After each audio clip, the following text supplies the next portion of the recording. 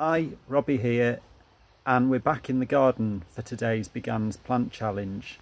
Today I'm going to talk about one of my favourite ferns. No, I'm not going to talk to you about Dicksonia antarctica, or Todia barbara, or this beautiful polysticum, or Blechnum cycadifolium. I'm actually going to talk to you about this tiny little thing.